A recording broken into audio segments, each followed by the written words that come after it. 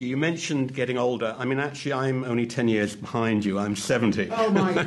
I remember you when you had no weight in the mustache. Okay, well, yeah, that's true. Look at this, yes. Yeah, no, you look pretty good. Let me tell you.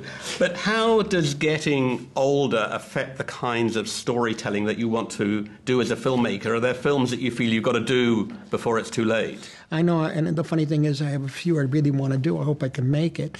The last time I saw Abbas Kiarostami alive, he looked at me and he said, "Don't do anything you don't want to do. Just don't."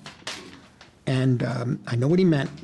A couple of times, when I was younger, I'd say, "I'd like to try Cape Fear. I'd like to try this. I'd like to try that." I don't have that now. It comes down to it, and that is what's in the frame, where to place that camera, and where to spend whatever time is left of your life telling a story. Is it worth it to you?